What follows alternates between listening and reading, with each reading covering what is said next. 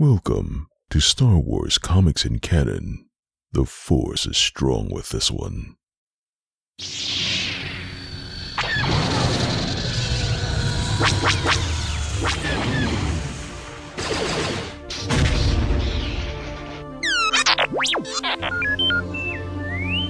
Hello there and welcome to Star Wars Comics in Canon, your guide to the wider Star Wars canon through the comic book lens. And to take you on this journey, I'm your host, Mike Burton.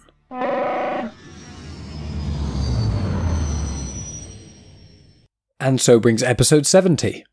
So then guys, this week I am tackling the third volume of Darth Vader comics from 2017, written by Charles Soule. Before I get into that information, just quick, if this is your first time with the show, I go through the plot points, just giving sort of a general idea of what happens with the plot, so there are going to be spoilers if you're intending on reading this, but I don't read out absolutely everything, so if you want to read this afterwards, there's still plenty for you to read. But as I go through, I talk about the many connections to other Star Wars content in the canon, as well as a little bit of trivia here and there and some other bits and pieces that I may find interesting.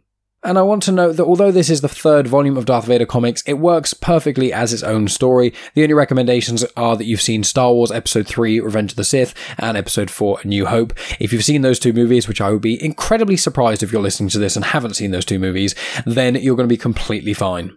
It is also worth noting that this comic, because it was released around the same time, has incredibly heavy links to the main run of Star Wars comics from 2015, specifically issues 44 to 49, which is the 8th volume of Star Wars comics, and it's called The Mutiny on Mon Cala. I tackled these in episode 48 of Star Wars Comics in Canon, so if you haven't read them, go back and listen to that episode and I'll give you all the information you need. But just to clarify, this Darth Vader run is happening about a year after Revenge of the Sith, at 18 years before the Battle of Yavin, which is A New Hope, and the Star Wars comics I just mentioned happen between A New Hope and Empire Strikes Back. But it's a really, really rewarding read if you've read both of the comics, because when they were coming out and getting released monthly, you'd read them and something would happen in this comic, and then you'd see the repercussions of that nearly 20 years later in the main run of Star Wars comics. I won't specifically say what that is, but I just thought I'd flag that up with you guys. So before getting into the story, let's get into the comic information. So as I said, it was the third volume of Darth Vader comics from 2017. So this actually includes issues 13 all the way to issues 18, and the trade paperback collection includes the Darth Vader Annual number 2, which I will be tackling in this episode as well.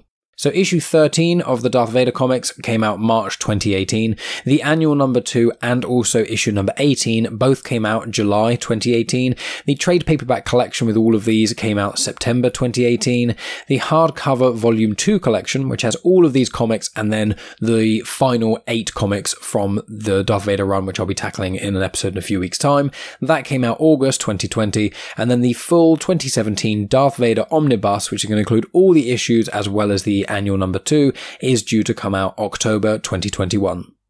So for the Darth Vader run of comics, the writer is Charles Soule, the penciler is Giuseppe Camuncoli, the inker is Daniele Orlandini, the colour artists are David Curiel for issues 13, 14, 15, 17 and 18, but for issue number 16, Java Tartaglia and Guru EFX are actually the colour artists.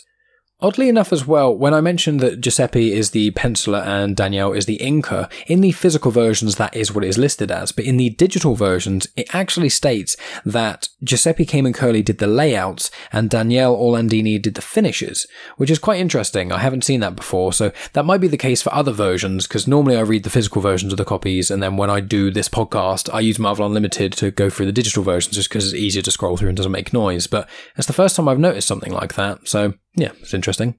Anyway, Annual number 2 is written by Chuck Wendig, who has actually done the Aftermath trilogy of books, which I really recommend to people. The penciler for the Annual number 2 is Leonard Kirk, the inkers are Walden Wong and Scott Hanna, and the colour artist is Nolan Woodard. But I'll be tackling Annual number 2 right at the very end, so after I've finished with issue number 18, so I'll probably remind you guys of those personnel. So as I said a moment ago, these comics take place about a year after Revenge of the Sith, so at 18 years before the Battle of Yavin. Now, interestingly enough, in the printed versions, it actually says it happened around 3 years after Revenge of the Sith. So when we had the first 2 volumes of the Darth Vader run, that was within the first year or so after Revenge of the Sith. Then this was supposedly taking place about 2 years after that. However, due to other canon content and things that kind of contradicted certain elements of it, In the digital versions now, they've actually amended it to say it's only 1 year after those other comics as well. So when I first read these, I was thinking, oh, these are, a couple years after the last ones. And I read them and it was like only a year after. And I was like, I don't think that was true. I thought it was a few years. I was certain of it. And then I took a look and yeah, it turns out that for the digital versions, they've amended it, some of the dialogue and whatnot. So quite interesting in that regard. So if anyone is paying attention and they think that I've got that wrong, they've amended it, which is interesting. And there's a couple of moments in this that will link back to that somewhat that I'll probably flag up. But I just wanted to mention that to you guys in case anyone has got the physical versions who's reading along, because I know a bunch of you do, and your versions say something different. That is why. So with all that background information, let's get on to the crawl of issue number 13. Some time has passed since the ascension of Emperor Palpatine, the formation of his great galactic empire, and the descent of former Jedi Knight Anakin Skywalker into his new form as twisted, half-man, half-machine Darth Vader, Sith apprentice to Palpatine. Vader and his squad of evil Force-wielding hunters, the Inquisitors, have had great success seeking out the few survivors of the Purge that destroyed the noble Jedi Order just prior to Palpatine's rise. Few Jedi remain in the galaxy. But now, a new threat has arisen to the Emperor's still new, still vulnerable regime, and Vader must confront both his past and his present. So issue 13 starts with a flashback to the Revenge of the Sith battle between Obi-Wan and Anakin on Mustafar, except it's not Anakin, it's Darth Vader in his black suit. And Obi-Wan yells, "It's over, Anakin, I have the high ground." And then Darth Vader uses the Force to throw lava on Obi-Wan, and as Obi-Wan tries to sort of jump in the air, Vader then slams him on the floor, and then he sets on fire and is dying, saying, "You are my brother, Anakin, I loved you." And it's quite an interesting sort of, maybe not alternate timeline, because obviously if that had happened, then Vader wouldn't be in the suit he's in. But it's quite interesting seeing that sort of thing. I quite like that. And obviously at the moment of recording this, Marvel's What If is going on. That's really cool. I do recommend it to people who haven't checked that out yet. And there's a lot of buzz and rumours and things that people are talking about the Star Wars What If, like if that's ever going to happen. And I think as a Star Wars fan, that's something that we all would love to see. But anyway, getting sidetracked by the what if there is even going to be a what if. The next page then shows that it was Vader in his meditation chamber. He talks to Palpatine and it's been confirmed that it's 1 year since the rise of the Empire, but the Mon Cala people are being defiant, and Palpatine suspects that a Jedi may be involved. So he's confirmed that Tarkin will be the strategist, and Vader will go along and find the Jedi. It shows that Tarkin is on his Star Destroyer called the Sovereign, and he discusses an action plan with some Imperial officers. Now, the Star Destroyer, the Sovereign, you can actually see it in Star Wars Rebels. That's where you first saw it. The Sovereign is Tarkin's own Star Destroyer, or he commands it, and you actually first get to see it in Star Wars Rebels. Now, information about Tarkin, you get a lot of that information in episode 43 of Star Wars Comics and Canon, because when I tackled the Age of Rebellion villain one-shot comics, which I believe are written by Greg Pak, it has a Tarkin story in there, as well as a Vader story and a couple other things, so I do recommend you guys go and check that out if you want more information on Tarkin. But for clarity, his name is Wilhuff Tarkin. His name is not Grand Moff, which is a misconception. Grand Moff is actually a title which he does not hold in these comics as of yet. He gets that, I believe, in the book Tarkin, which is after this. And Tarkin is from the planet Eriadu, E-R-I-A-D-U. At his death on the Death Star, he is 64 years old, so around here he's approximately 46 years old, and he is Governor Tarkin. But I want to also add here that although I mentioned about the Grand Moff thing in the Tarkin book, I'm fairly sure that in the Bad Batch series, he is called Grand Moff once or twice. So when he got the title of Grand Moff is a little bit contentious in the canon. I think it's just certain writers think, it's one time, others think it's another. I don't think it's really relevant or makes much difference. Tarkin has always had power. When he was in the Republic, he had a fair amount of influence, but once the Empire came up, he was, one of the number one advisors to Palpatine, as well as being his strategist and military leaders and things. So he's just high up. Whether or not he's the governor or specifically the Grand Moff or whatever, for me, that doesn't make a huge amount of difference, but I just want to clarify that in case people are reading or consuming content around this time period at Tarkin and see he's named different things. It's just a mistake, if we're being blunt. Anyway, at Mon Cala, it is confirmed that due to Mon Cala's deep water, the Empire will actually need special equipment to be able to get them, because the water acts like its own natural shield. Now, Mon Cala is a water world, so there's not that much stuff above land. There's like a few islands here and there and some cities and whatnot, which aren't that dissimilar to how the cities on Kamino look, but you get to see Mon Cala, I think for the first time in canon, in the Clone Wars Series 4 premiere. It's a 3-episode arc, and you've got Anakin and Padme and Ahsoka go down there. I think Obi-Wan goes with them as well. Kit Fisto's there too, and it's a civil war between the Quarren and the Mon Calamari. The Mon Calamari are the same species as Admiral Ackbar, so in the realm of Star Wars, to sound racist, they look like goldfish people, while the Quarren look more like squid people. They have more sort of triangular shapes, they have tentacles coming out of their faces, but there's a civil war between the two of them because they both exist on the same planet. Now, 3 famous Mon Calamari are Gial Ackbar, who's Admiral Ackbar, King Lee-Char, who is very prominent in the Clone Wars episodes that I just mentioned, and then also Admiral Raddus. Now, Raddus is in Rogue One, you get to see him at the Battle of Scarif, and also the ship that Holdo flies in The Last Jedi and does that Holdo maneuver where, she goes light speed and then it hits the ship and shatters and destroys a lot of the First Order. That ship is called the Raddus as well, as it's a homage to Raddus. And I'll get more into the information about that ship a bit later on, because I'm going to talk a little bit more about some of the ships the Mon Calamari have, but we'll tackle that a little bit later. So back on Tarkin's Star Destroyer, he's talking with these Imperial officers about how they're going to target Mon Cala, and he mentions about propaganda. He says if they use the right propaganda, it could cause a civil war, because the Empire needs to control the Mon Cala people, not destroy them without cause. While this is happening, an Imperial ambassador negotiates with King Lee-Char. The Imperials want some materials, and they demand essentially any quantity at all for a fraction that they're worth, and Lee-Char is not happy about that. After a bit of back and forth, the ambassador eventually leaves, and then Raddus is there speaking with Lee-Char. Raddus wants to secede from the Empire, but Lee-Char is still unsure what it would do to the implications of the galaxy as a whole. And Raddus also mentions the mysterious secret advisor. As this is happening, an Inquisitor's shuttle lands on Mon Cala, and some people are shown, so I'm going to give you guys information on some of the Inquisitors. So one of them is the Ninth Sister, who is a Dowattin, who is a big, hulking creature. You probably recognise them from, there's the video game Star Wars Jedi Fallen Order, and you actually fight the Ninth Sister in that. But also in The Force Awakens, this is the example I always give, in The Force Awakens in Maz Kanata's castle, when you see BB-8 there, and you see the good droid notify the Resistance, and then the woman wearing a lot of black notify the First Order. The woman wearing a lot of black and stuff, she is sat on like a sofa thing with this big hulking creature, and that is a Dowattin. And Dowattins actually live for a few hundred years, and in fact, in the High Republic novels, so the ones that I've been reading alongside, which I've done book reviews for 2 of them so far, I've read 4 in total, I just finished The Rising Storm the other day. There is a character called Pan Ieta, and it's part of the Nile. That is also a Dowattin as well. So yeah, really big hulking creatures and things. So that's the Ninth Sister. Then you've also got the Sixth Brother, who is actually the antagonist in the Ahsoka novel by E.K. Johnston, which is a good novel, I recommend it. And then there's also the 10th Brother, who is actually a character called Proset Dibs. He has no eyes because he is a Miraluka.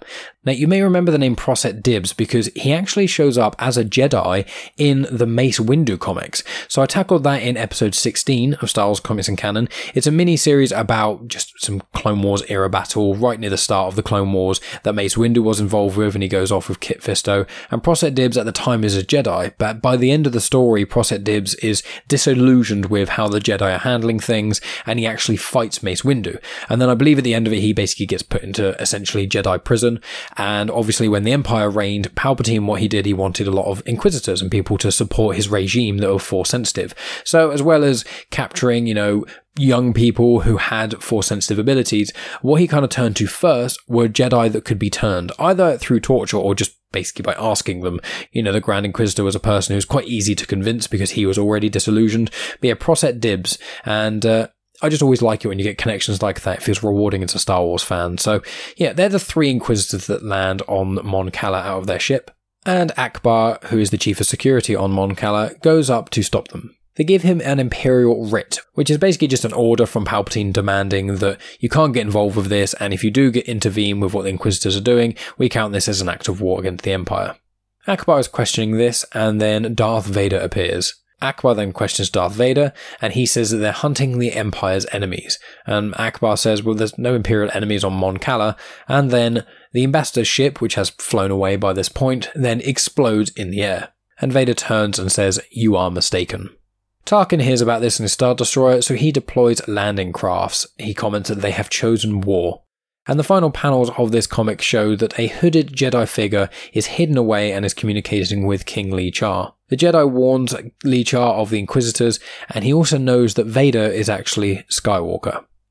So that's the end of issue 13. Let's move on to issue 14. And I can't remember if I said it earlier, but for clarity, this arc itself is actually 5 issues long. Then issue number 18 is its own sort of standalone comic, and I'll get to that in a bit. And then annual number 2 is obviously another standalone comic in itself. So thought I'd throw that in there before we get moving again. Issue 14 starts with the Battle of Dak City. I want to add in here that there's some absolutely incredible artwork in the entire Vader run. I mean, these Vader comics are my favourite comics of all time, of anything, if I'm being completely honest with you. I think the artwork is incredible, the story is great, loads of cool connections.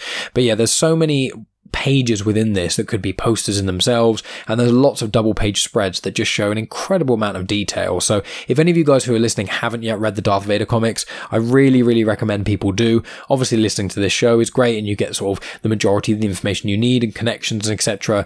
But these comics, if you're going to pick up any Star Wars comics there are, the 2017 Darth Vader comics and the 2015 Darth Vader comics are the 2 strongest comics, I'd say. Along with the 2016 Dr. Aphra comics, they're weird and wonderful and quite different.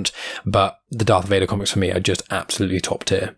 So it shows that there's lots of Imperials fighting a lot of Mon Cala, there's ships flying around and shooting at each other and all that kind of stuff, and it shows Vader and the Inquisitors land and then head for the palace to find King Lee-Char, who has been speaking with the Jedi they're hunting for.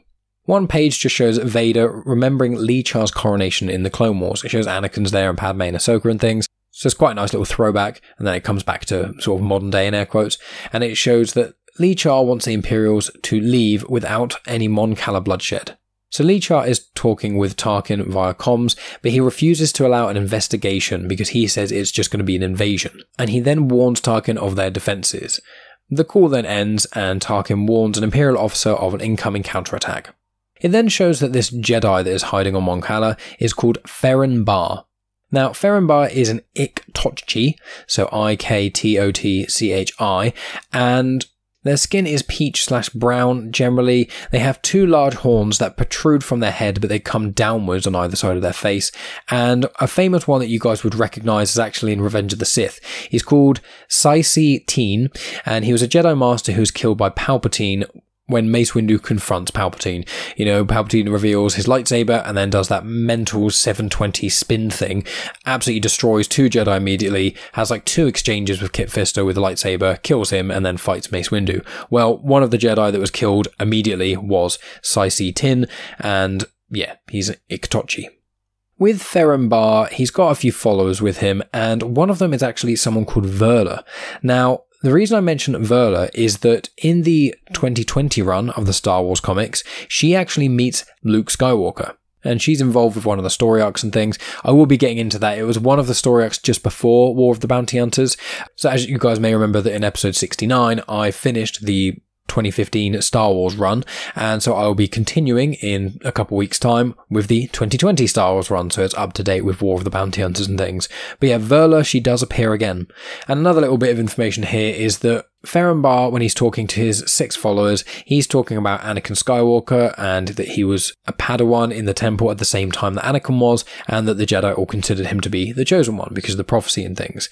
And Ferren Bar talks about Order 66, which is, you know, the Great Jedi Purge, and how Palpatine just lies and things. And then he talks to Lee-Char. Now, before he speaks to Lee-Char, he has a droid with him and he shows his followers some footage and things of Anakin and just, you know, gives background information and whatnot that you guys should probably already know. But if you want the specific details on that, obviously read the comics. But I just want to flag some fun little tidbit that written in Aurebesh is actually the name of Anakin Skywalker, which is the one that he selects, and it shows these videos and things. But some of the other names also on there are Darth Tyrannus, which is Count Dooku's Sith name, Darth Sidious, obviously Palpatine, Darth Maul, self-explanatory, Darth Plagueis, which is Sidious's master, Sifo Dyas, who, for more information on him, listen to my episode about Count Dooku and his whole sort of role in his life in essence, because in the Cavan Scott audio drama called Dooku Jedi Lost, it goes into more detail about Sifo Dyas' relationship with Count Dooku. And Sifo Dyas is mentioned, I think it's in season 6 of the Clone Wars, and it says that he was involved with the clone army being made. His name is first said in Attack of the Clones when Obi-Wan goes to Kamino and talks to the cloners about him. But if you listen to episode 26 of Star Wars Comics and Canon, I provide a pretty detailed look into Count Dooku's life and him growing up and all those things, taking information from the Age of Republic Dooku comic as well as the audio drama that I just mentioned a bit some pieces from other places. But yeah, Sifo Dyas was one of the key reasons that the clone army actually got made. Dooku manipulated him and then killed him in essence. But yeah, I just thought that was a fun little tidbit. Whenever I see Aurebesh writing in these comics, I always try and look up to see if I can find out what there are, because there's sometimes little Easter eggs and fun things there. And just for clarity, Aurebesh is the standard language. It's like Galactic Basic in Star Wars. It is pronounced like English, really, and that's how Galactic Basic is spoken, but Aurebesh is generally how it's written. However, one other way to write it is how English people write it, hence why there are things called X-Wings, A-Wings and stuff, because even though the letter X in the Aurebesh alphabet doesn't look like an X, people can speak Galactic Basic and write Galactic Basic in slightly different ways, so I want to flag that up as well. So moving back to Ferren Barr, so he's talking to Lee-Char and mentions that the Mon Calamari are central to the liberation from the Empire, and he saw it in his vision. He says that Lee-Char must take action. And shortly after that, Lee-Char then tells Ackbar and Radis to withdraw and activates a contingency. So Lee-Char goes to the throne room to address his people, and Vader and the Inquisitors are there waiting for him. They try to extract information on the Jedi by, throwing him around and basically torturing him, but also trying to pry into his mind, just like you see Kylo Ren do to Poe Dameron in The Force Awakens. And while this is all going on, there's some cool panels seeing some gigantic purple whale things swim up from the bottom of the ocean. They breach the surface, do this big belly slam on the water next to Dak City, and then this massive tidal wave comes across and starts flooding the Mon Calamari's cities, which was the contingency plan that Lee-Char was speaking about.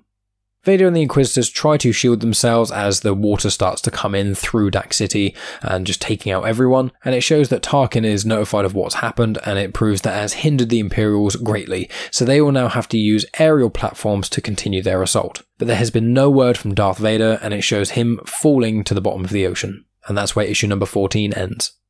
So, issue number 15 starts with Vader underwater, and it's showing that his systems that he can see through his visor shows that his oxygen levels are at 30%, but there's far too much pressure being underwater for his suit.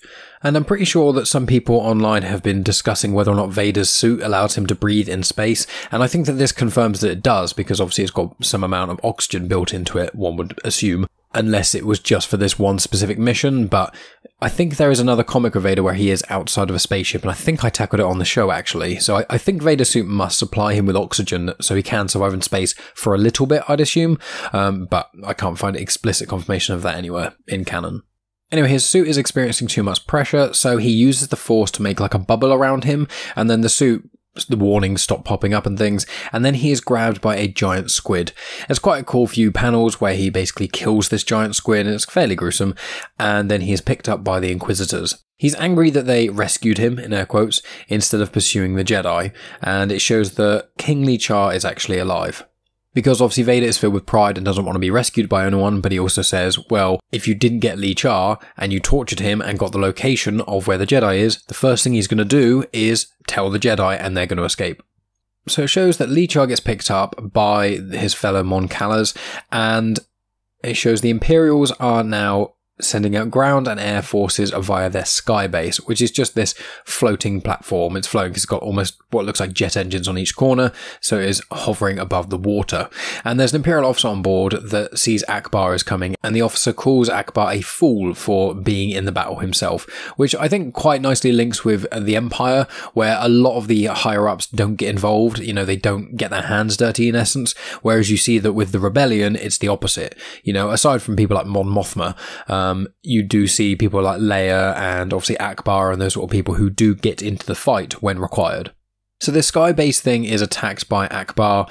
They shoot some metal cases, and then the metal cases open up and there's missiles inside them, which penetrate the shield that the sky base has, which destroys it. Now, it is so effective, even though the sky base had shields, because these missiles are physical and they had those metal casings and things on, they weren't energy projectiles, which is what the shield around it was specifically for. Ackbar is with quite a few other Mon Calamari warriors, and they're on these ship things, but they look cool, but they're not elsewhere in the canon, so read the comic if you want to see what they look like. After the skybase is destroyed, Ackbar returns back to the recovering Lee-Char, and he discusses a truce. Lee-Char refuses and says that they don't want to do a truce with the Empire, and he wants to save his people as well as the galaxy. Ackbar questions if that is the Jedi talking about saving the galaxy, and then Lee-Char immediately panics and then communicates with the Jedi, warning him that the Inquisitors tortured Lee-Char and got them the location.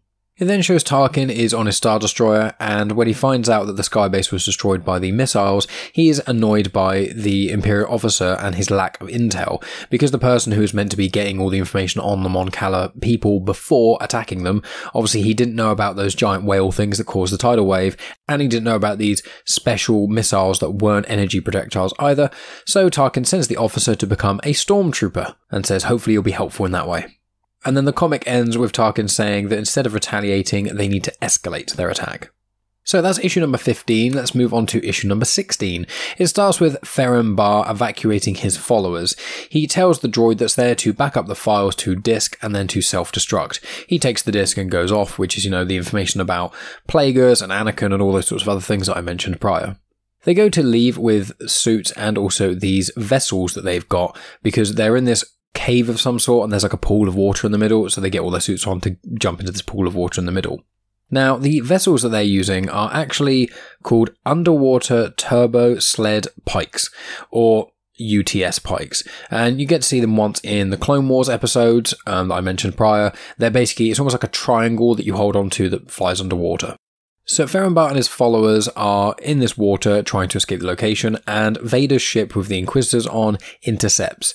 One follower stays behind to try and shoot Vader's ship. The shot bounces off Vader's ship, and then Vader crushes his helmet, which obviously kills him. And then in this issue it's quite interesting because each follower that gets killed, you see how they got involved with Ferren Barr in the first place. So this one, it shows that his sister was killed in the Jedi Purge because his sister was a Jedi. And so Ferren Barr offers him justice.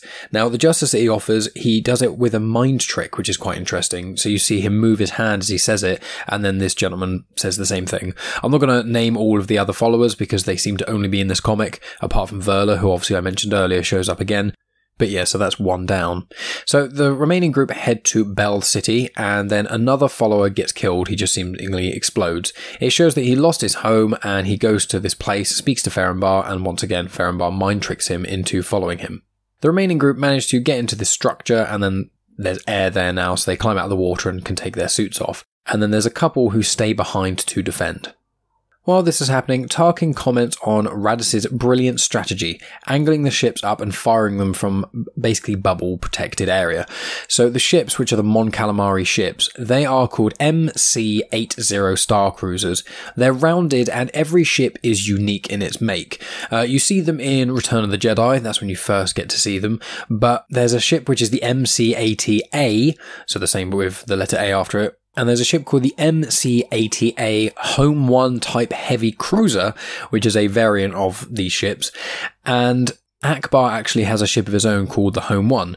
Now, it's a modified version of the MC-80A, and it was actually at the Battle of Endor. It's what you see when you meet Ackbar, and, he has that famous line, "It's a trap." The ship that he is on is the Home 1, which is that MC-80A variant. And the last bit of information on this, which is the ship called the Radiss, which was in The Last Jedi, as I mentioned prior, was a MC-85 Star Cruiser. It was initially called the Dawn of Tranquility, but Ackbar requested it got renamed to the Radiss when it got put into the Resistance.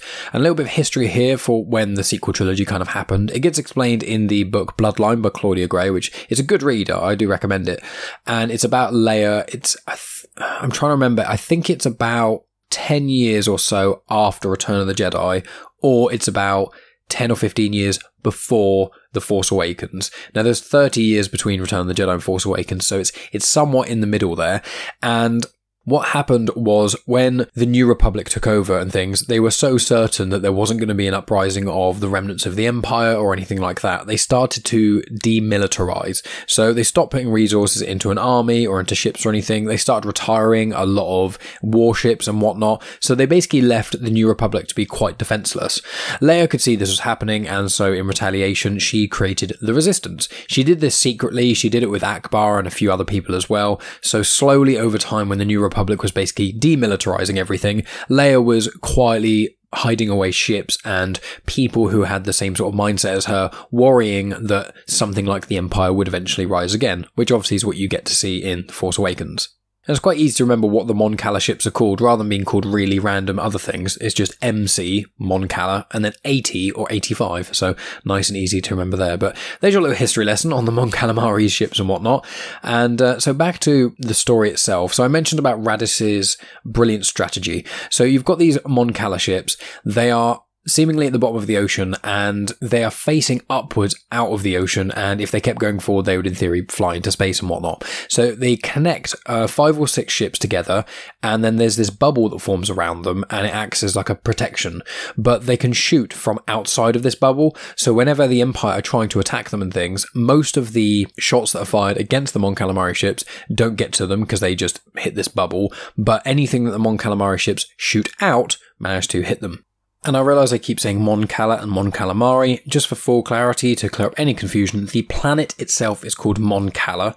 It is also sometimes known as Mon Calamari, just to confuse people, but it's also called DAC, D-A-C, and obviously earlier I mentioned it was the Battle of DAC City, so that's a little bit of information there. It's in the Mon Calamari system, so that's easy to remember, and obviously the 2 aquatic species that live on there that I've mentioned, the Mon Calamari and the Quarren, the Mon Calamari, so Ackbar's people, were specifically known for their shipbuilding. So in essence, the Mon Calamari people were creating the ships and things, which is what you see in the Rebel Alliance and etc., and what I'm generally talking about, whereas the Quarren ran the Free DAC Volunteers Engineering Corps. So they worked together on the planet itself, but the ships were pretty much always made by the Mon Calamari, hence why they're called MC-80 or 85. And there are plenty of other Mon Calamari ships and things, which are called MC something or others, but I'm not going to go through all of them now, because I'll be here for ages. So back to the story. After Tarkin comments about Radis, he then communicates with Darth Vader. He asks him to go and get King Lee-Char, and Vader doesn't want to because he's like, we're about to get this Jedi, and Tarkin says, if you do this, I will owe you a favour. Vader ponders for a moment and then decides to leave the Inquisitors to go and get Ferren Bar and his remaining followers, and then heads off. It shows that Ferren Bar is at a dead end, so he got through all the structure and things, and then him and Verla are just in this area now with nowhere really to go. It's confirmed that the couple who stay behind are now dead, and they wanted to join Ferren Bar and do something with themselves because they could see the Imperial occupation happening, and it's not exactly clear if he did use a mind trick on them, but they seemed fairly willing to go with him anyway. So yeah, Ferren Bar is now with that Verla person and one other individual. Then, before they can think, this other individual gets cut in half by a red lightsaber that was thrown. It was confirmed that the reason he joined Ferren Bar was because during the Clone Wars, he was actually saved by Anakin Skywalker from some separatist droids, which obviously is an ironic twist. Ferren Bar and Verla then turn to see the Inquisitors coming towards them with a bunch of troopers. Ferren Bar calls out the Inquisitors' Jedi names, and he names each of them, and he mentions that the past does not die. Ferren Bar confirms that he studies and the history a lot, and it's very, very important. He uses the Force to remove the helmets of the troopers who are with them, and it shows that they are young clones. They are actually the last clone batch that were made. And this comic ends with him saying, once a Jedi, always a Jedi. He waves his hand and says, execute Order 66. So issue number 17, which is the final part of the Burning Seas arc in particular, and it starts off with the clones firing upon the Inquisitors because Ferren Bar activated Order 66, and because the Inquisitors there were Jedi previously, they start shooting at the Inquisitors.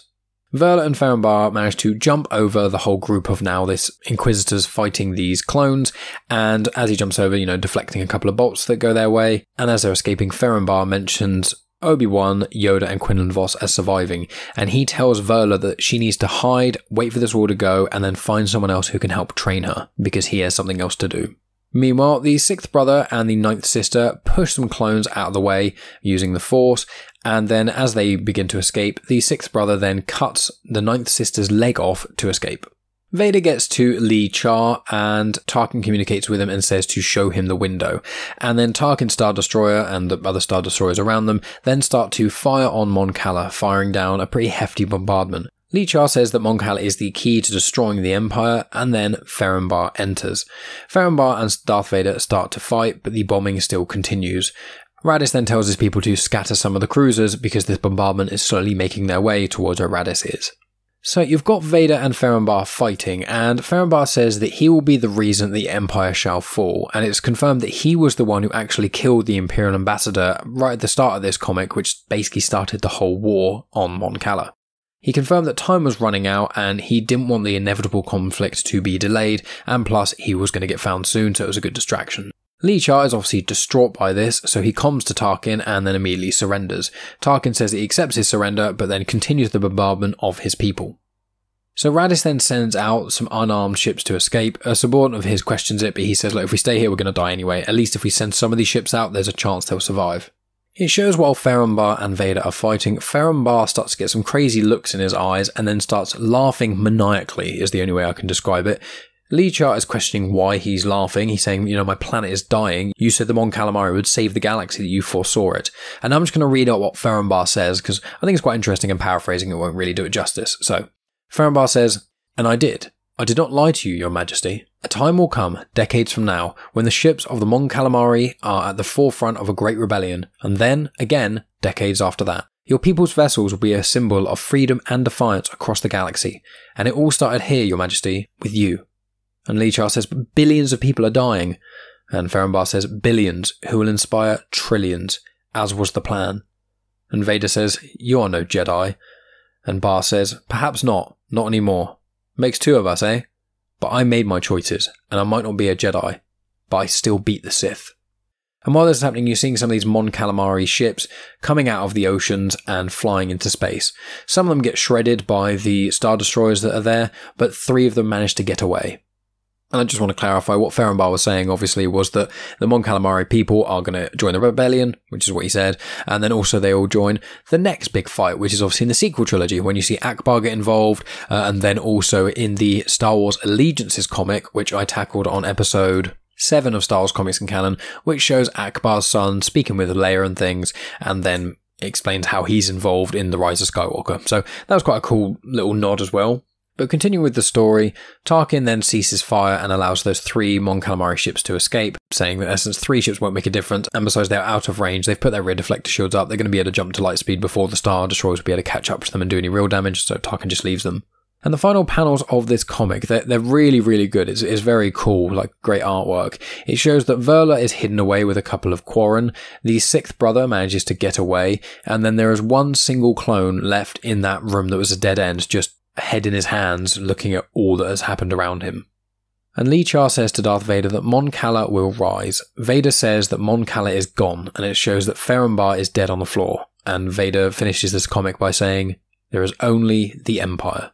Now, so that's the end of the Burning Seas arc, but as I said, I'm doing the whole trade paperback of these issues, so there's 2 more to go. There's the annual and also issue number 18. So moving on to issue number 18, it is its own one-shot story in a sense, and I would say if you guys are going to pick up and read any story at all, this is the one that I think really shines out. So the Burning Seas story is really cool. It works really well with sort of the wider Star Wars canon and whatnot. But this story itself, issue 18, it could almost be its own short film, its own little movie.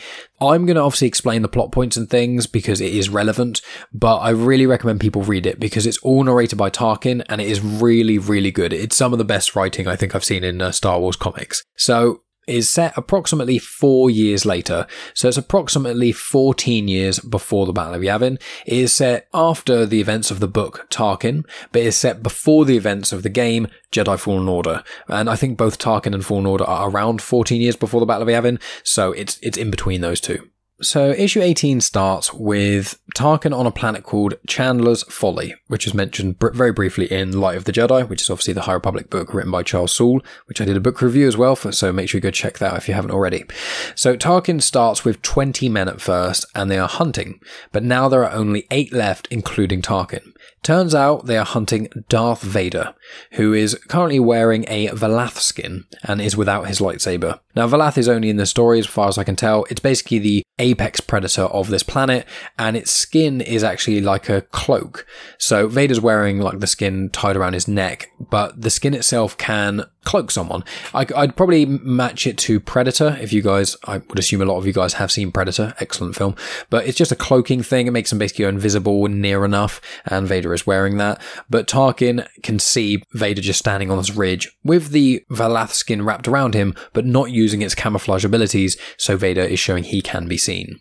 Then the structure of this comic is really good because it kind of goes back and explains Tarkin's journey, how he got to where he is now, and kind of how he's been figuring out Vader. That's basically the premise of this.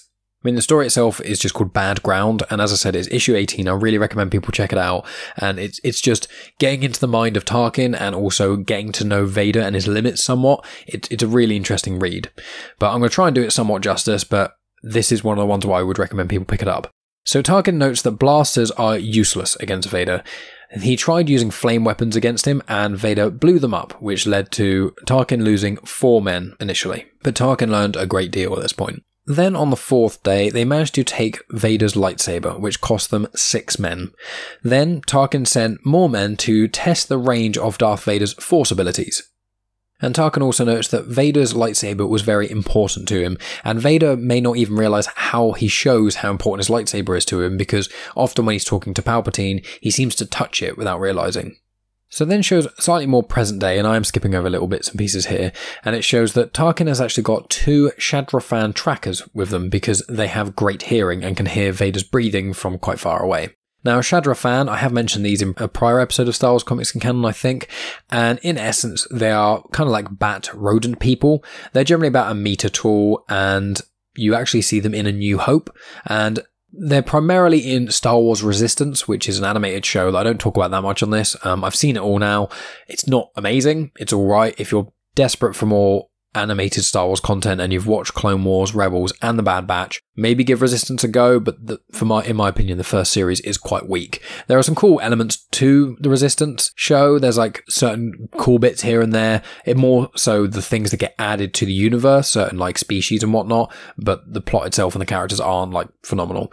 But anyway, there's Shadrafan in that, and interestingly enough, although the Shadrafan are in the original trilogy and also the sequel trilogy, they're not in the prequel trilogy. The last bit of information about the Shadrafan: because they're so small and things, certain creatures actually view them as lesser beings, and some even view them as pets, which is quite mean. But they are fully sentient, they're intelligent beings, they're just like small bat rodent things. So Tarkin and the remaining hunters he's got and the 2 Shadrafan, they're in this sort of canyony area, and they can hear Vader's breathing echoing all around them. It's causing them confusion, they can't figure out where it is, and then Vader manages to kill 2 more of the people tracking. The group then flee, and they can't hear Vader breathing anymore, so they set up camp in the Stormlands, which have been noted as quite dangerous. While they're around camp and whatnot, kind of pondering what to do next, one of the Shadrafan just dies, and then us as the viewer can see that Vader used the Valath skin as a cape. Then us as viewers can see that Vader actually used this cape that he's made out of the Valath skin and is actually cloaking himself. And interestingly enough, he actually stops his own breathing so he isn't detected. And Tarkin notes that it seems that Vader is actually literally dying as he is killing Tarkin's men just so he could hunt them. And Tarkin knows he wasn't even aware that Vader could even turn off his own breathing, which is quite an interesting thing because I don't think that's even been addressed in this before either. So Vader manages to get his lightsaber back, and then he just kills even more of them, and Tarkin notes that he seems to almost come to life when he gets his saber back. He continues breathing once the saber is in his hands again, and shortly after that, all of the men that Tarkin brought with him are dead. So Tarkin runs away, and Vader is slowly following him, and Tarkin starts to run out of breath and eventually just gives up. He goes on his knees and puts his hand behind his head, and Vader stands over him. Lightning then strikes Vader pretty harshly, and Vader collapses to the floor, obviously because they were in those Stormlands I mentioned, and then Tarkin calls for a ship to pick them up. It's confirmed that the reason all this is actually going on is because Vader had actually asked Tarkin to hunt him to cash in that favour that Tarkin obviously offered him in the previous arc we spoke about. And at this point, Tarkin thinks that he's basically won and beaten Vader. Then he notes that Vader's fingers twitch, and then Tarkin starts to choke. He nearly collapses on the floor, and Vader stops so that Tarkin doesn't actually die. Tarkin notes that Vader's strength is incalculable, and that Tarkin is very lucky that Vader is on the side of the Empire. And that is where that comic ends.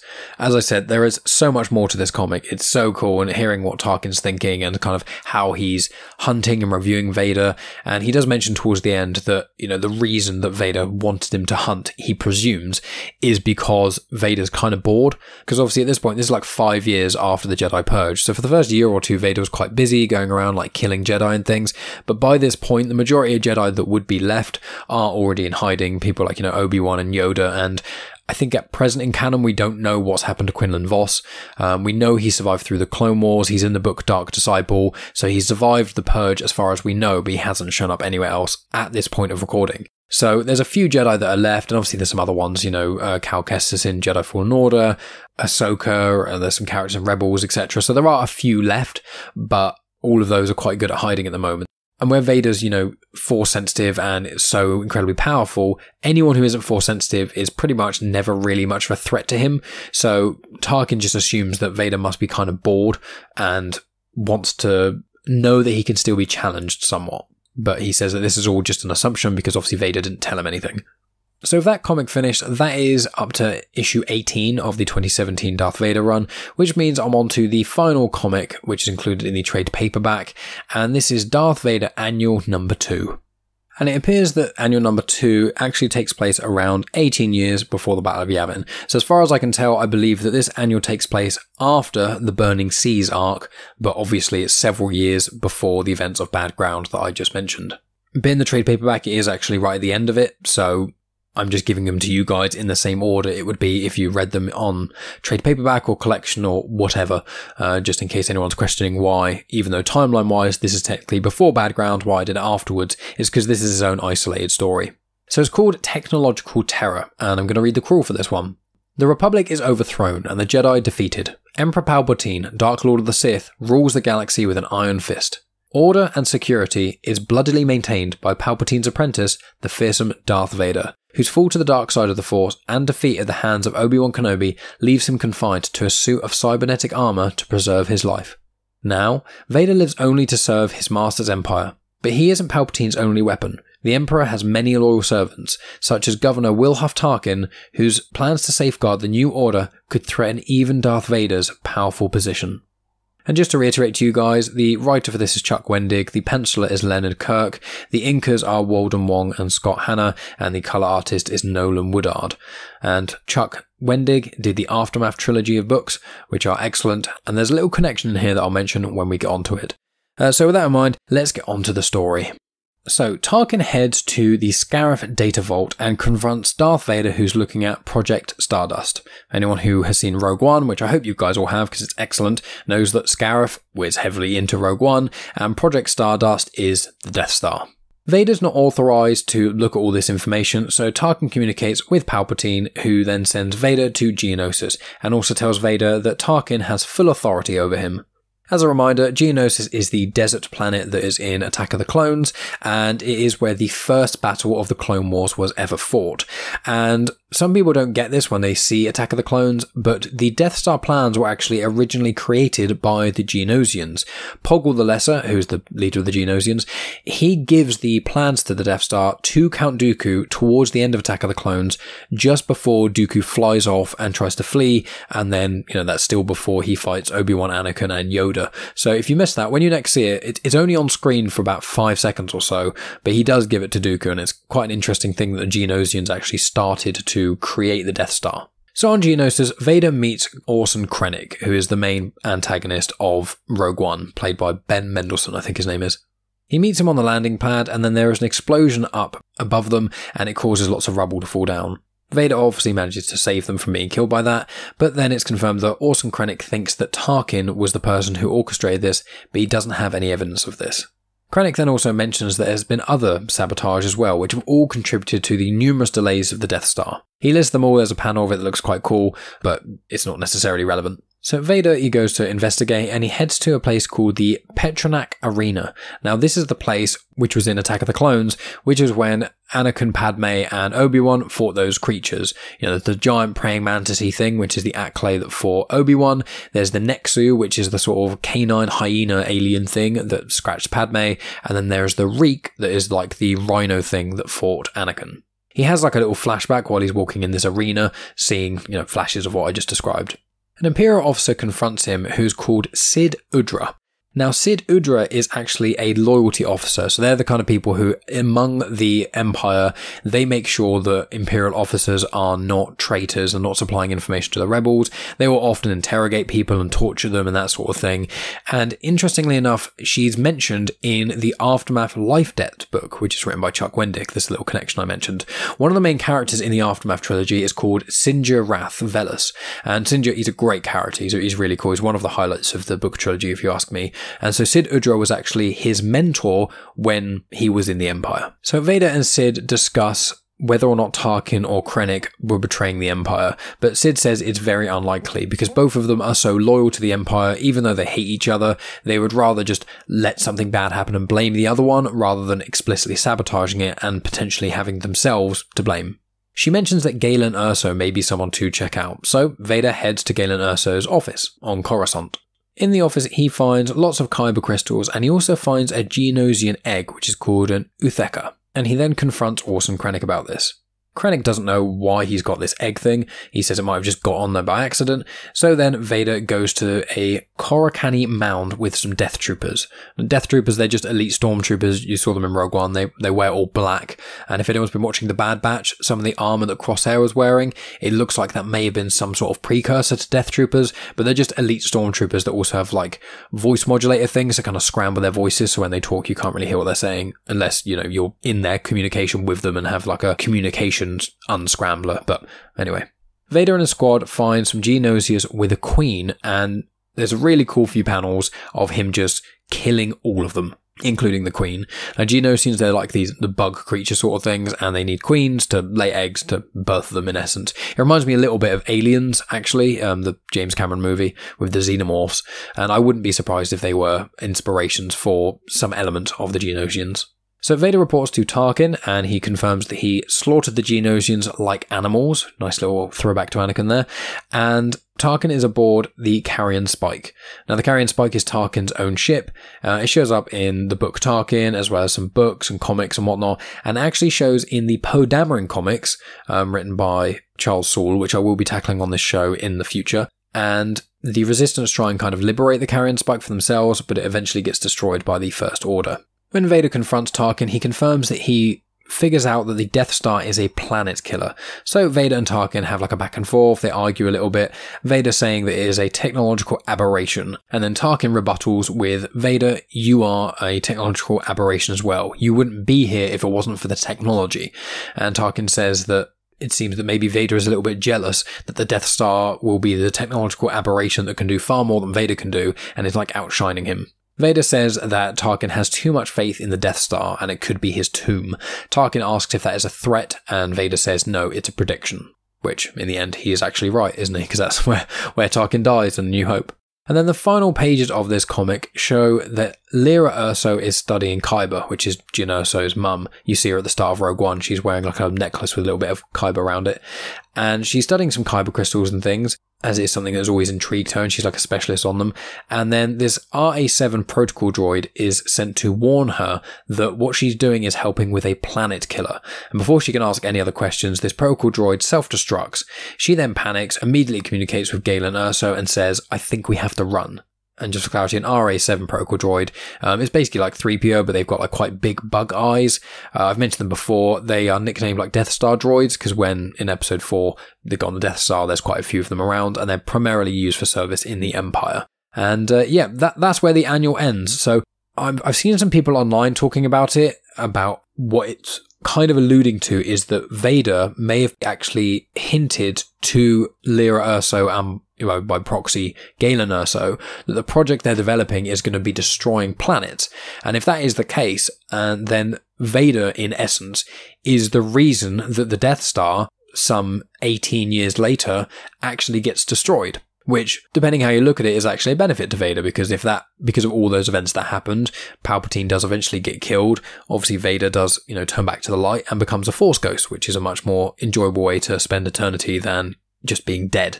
So it's a strange thing. I'm not sure how I feel about it. It's kind of like, do I think Vader would have actually betrayed the Empire and everything to destroy the Death Star and all those things? Maybe. I mean, in the Darth Vader comics from 2015 by Kieran Gillen, which I tackled, tens of episodes ago, which when Dr. Aphra appears, he is trying to undermine Palpatine a lot, but a lot of the time it seems like Vader is trying to undermine Palpatine, get out of being a slave, and potentially rule the galaxy himself. I don't know if he would actually go and try and destroy a Death Star, like subtly and quietly. I'm not necessarily convinced on that way, but then this was, only about a year or so after Revenge of the Sith, so one could argue that he was still he wasn't quite as Vader-ish as he is towards the original trilogy. He's still quite defiant then in some ways. He's still kind of trying to figure out what it's all about. And obviously he thought he was the chosen one and thinks that he's all that in essence. So I guess it can work. It works somewhat in the characters and things, but I'd be interested to know what you guys think about that sort of element. Do you think Darth Vader would actually have it in him a year after Revenge of the Sith to potentially be the catalyst to the Death Star being destroyed? But yeah, that is Darth Vader 13 to 18 and the Darth Vader Annual number 2. It's a lot of talking from me, as per standard with these episodes, and a lot of connections made, and a lot of fun to be had rereading all of these things. As I said, the Darth Vader comics are just incredible. I highly recommend them to everyone, especially that background one. If you've got a Hoopla, or if you've got Marvel Unlimited, and you're listening to me right now, and you haven't read it in a while, or you've not read it at all, just go to Background number 18, and just read it. It takes 5, maybe 10 minutes to read the whole thing, and it is well worth it. It is a lot of fun. But aside from that, guys, what have we got coming up in the future then?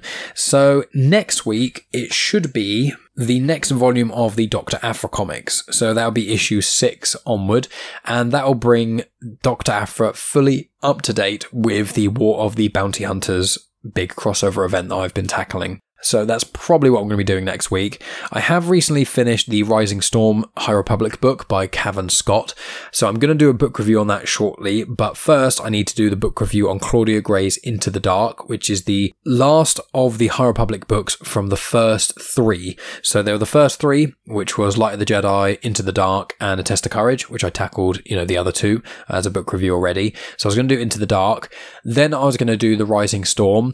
I'm soon to read Race to Crash Point Tower, and then I have yet to buy Out of the Shadows.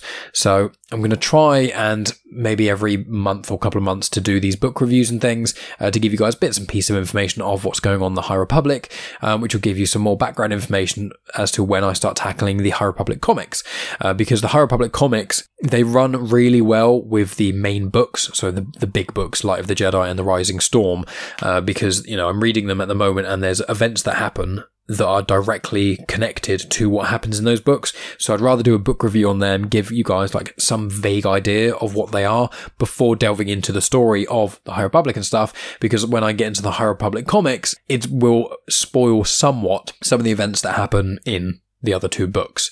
So that's where I'm at the moment. Next week is either going to be the Dr. Aphra comic, or it's going to be the Into the Dark book review, and if I choose one, then it will probably be the other one the following week, and then the week after that I'll be on to the next chapter of the War of the Bounty Hunters, so that'll be chapter 3, I believe, of that sort of big crossover event. And then the week after that will be the main run of Star Wars comics, and that'll be the 2020 run, which is quite exciting. And I can't remember if the first arc is where you meet Verla. I think it's the second arc, which is one of the followers of Ferren Bar in this one.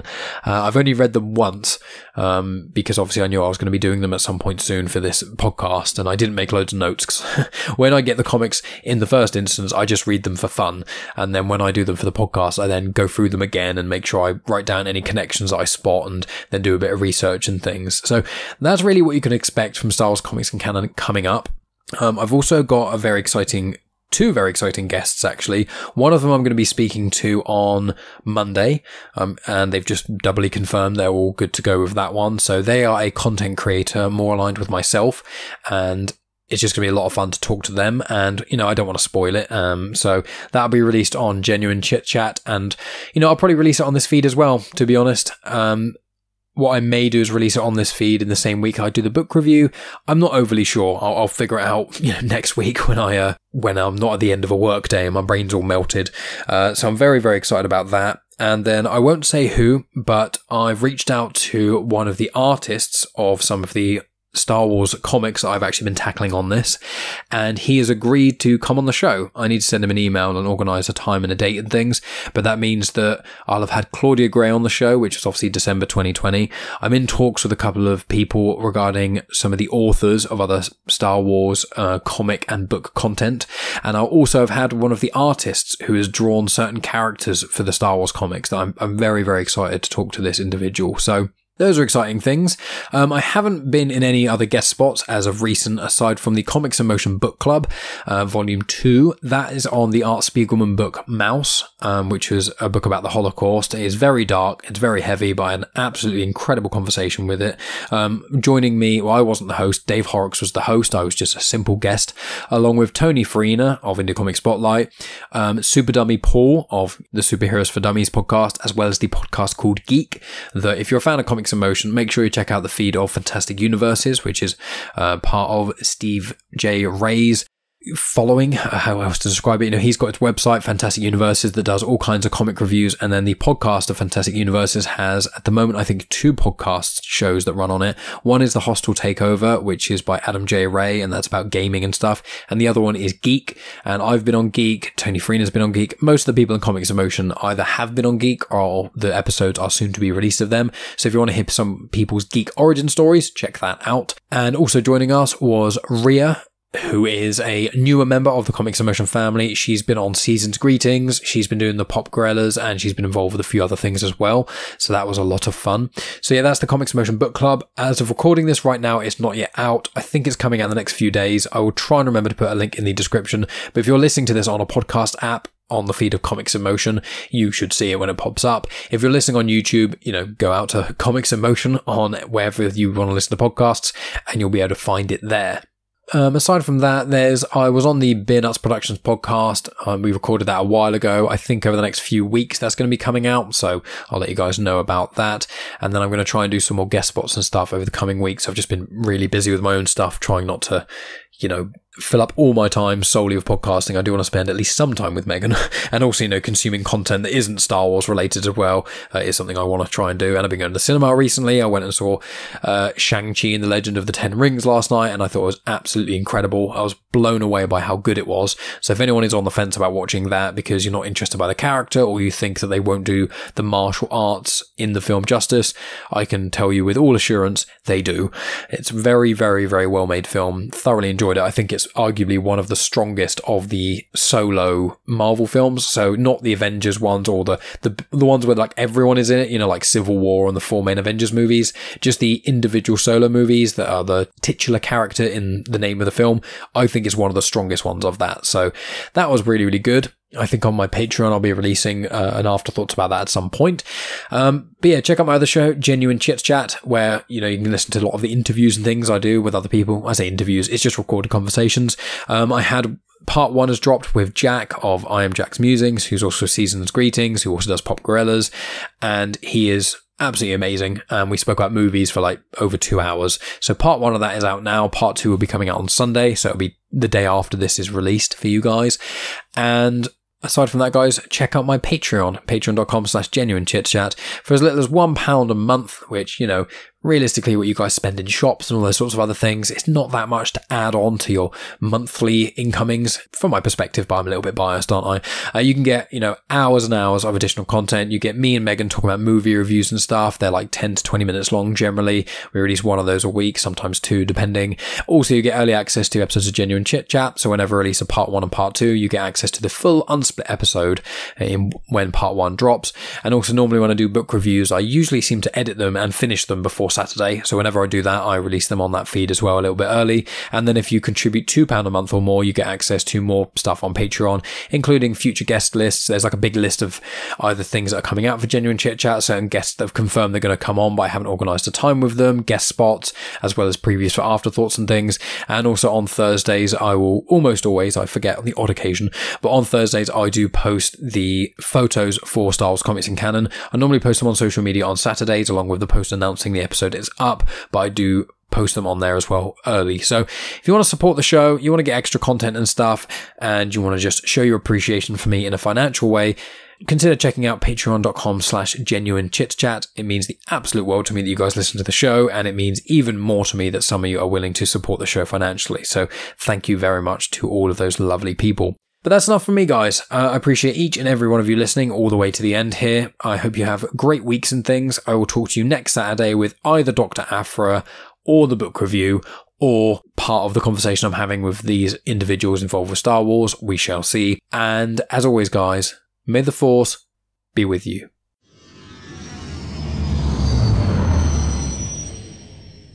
The intro for Star Wars Comics and Canon is arranged by myself, Mike Burton, and the backing music was made by Eric Matias of soundimage.org.